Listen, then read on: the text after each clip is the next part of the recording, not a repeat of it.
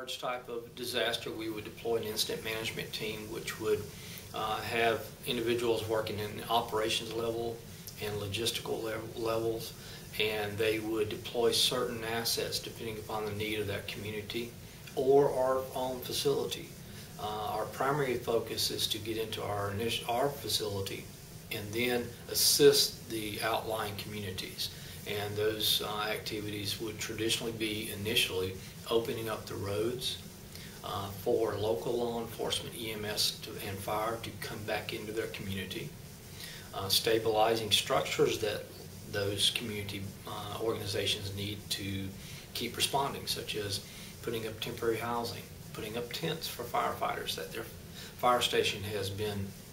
flooded out or destroyed by hurricane winds. All the way to public safety is traditionally a big factor, helping patrol, helping local sheriff's departments, parish police agencies, things of that nature. And then one of the larger aspects, if the local community's infrastructure is really severely damaged, then we will do everything from assisting in providing water, bottled water, to MREs, meals ready to eat, and other commodities to sustain that community and make sure they're not going without, or doing the best we can to help that local impacted community.